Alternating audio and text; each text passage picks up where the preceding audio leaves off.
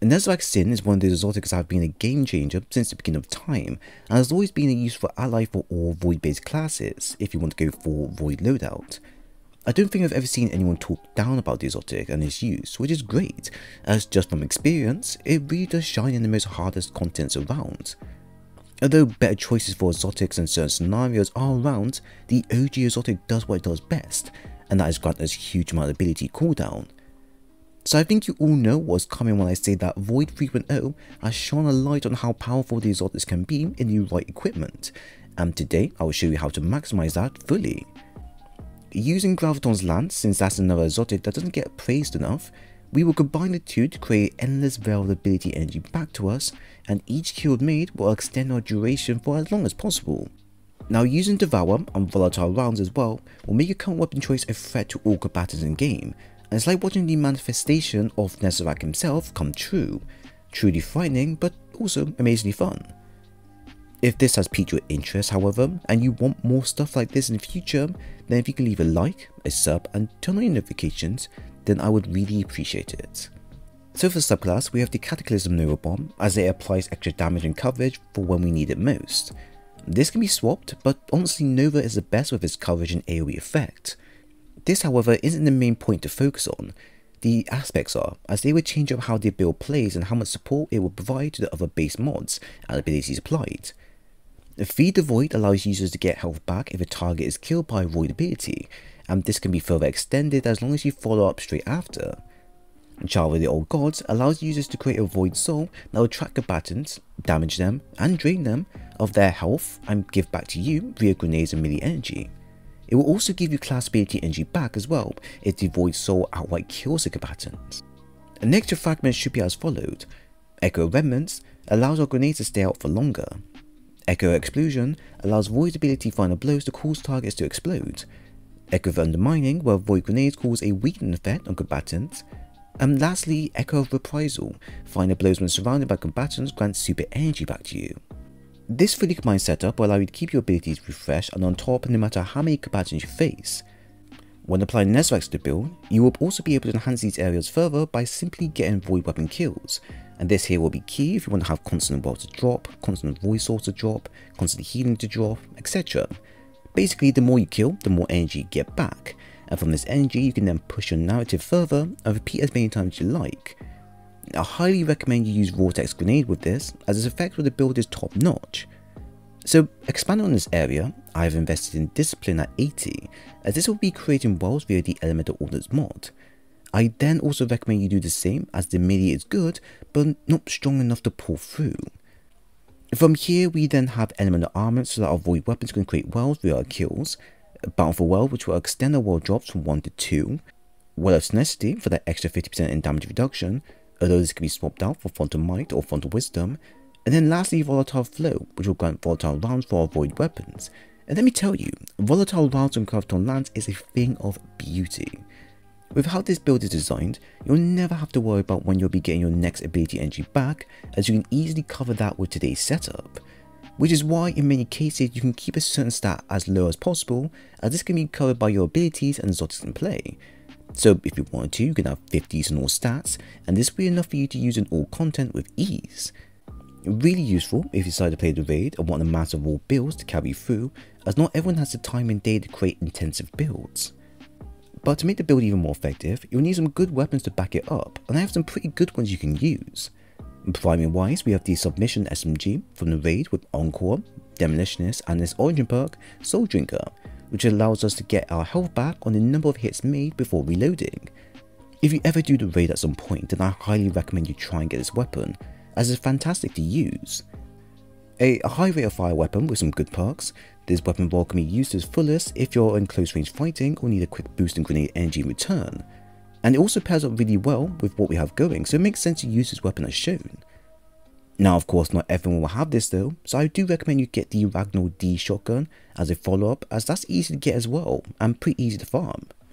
For secondary, we have the Graviton Lance Exotic, a weapon that I love to use for its simple effects, but rarely used for how weak it felt on some combatants. Now however, the weapon feels great to use, and with this build in mind, makes using this weapon a whole lot of fun. Defeating combatants with the Void projectiles will also add to the fast cooldown that Nezarec offers, so one Void Explosion can get you back your abilities if there's enough combatants to backfill you. Like I mentioned before, I recommend you apply the Volatile Flow mod with this weapon, as the Void Explosion after the Void Explosion is a sight to see, and is also useful against major combatants who want to weaken them quickly. Truthfully, any Void weapon is good here, and you don't need to use Graviton Lance only. Shura's Wrath, Telesto, Paladro, the Monarch, etc. are all good alternatives to use. For heavy, we have the Power Maya B rocket launcher with Impulse Amplifier and Lasting Impression. However, there is nothing specific in this area you need to have to make this build work. You can add in whatever heavy you like to support you, as it won't overall affect the build.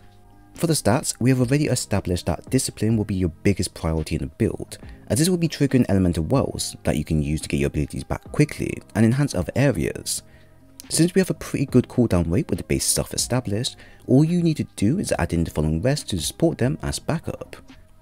Harmonic Siphon and Absolution will allow us to create orbs of power via our weaponry that are matched with our subclass type, and this will then follow up with Distribution and Bomber mods.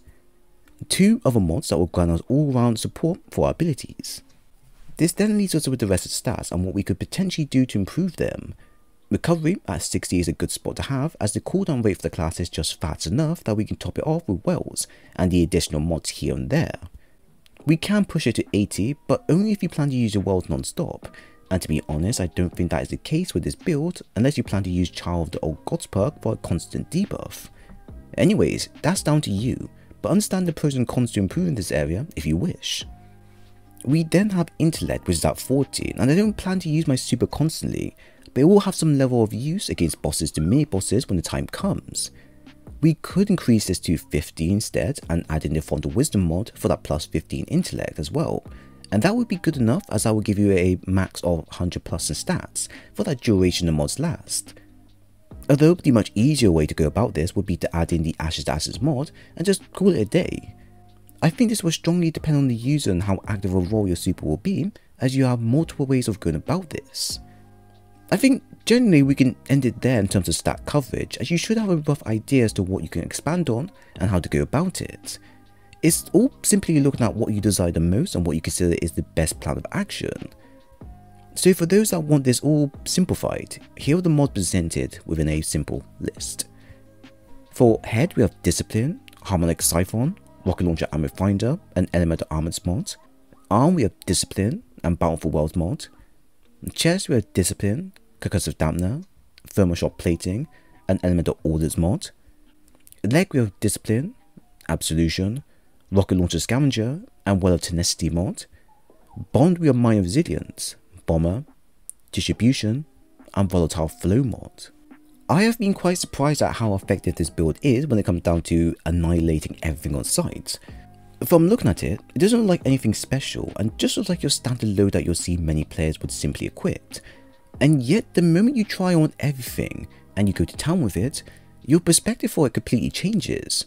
Constant healing, non-stop debuffing, 50% damage reduction, and loads of explosions will make you feel godly in any activity you decide to play in, including the dreaded PvP.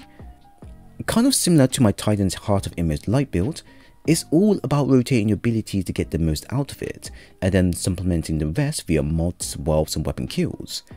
The build allows your secondary weapon, or any weapon that has osmosis, to really shine in the face of danger, as it relies heavily on Nezarec's exotic trait to kick in and keep the flow of battle going. In fact, a lot of the things that will be occurring within the build will be orchestrated by our Void weapon alone, so you'll get familiar with this setup in no time, and still get a huge kickback from doing so.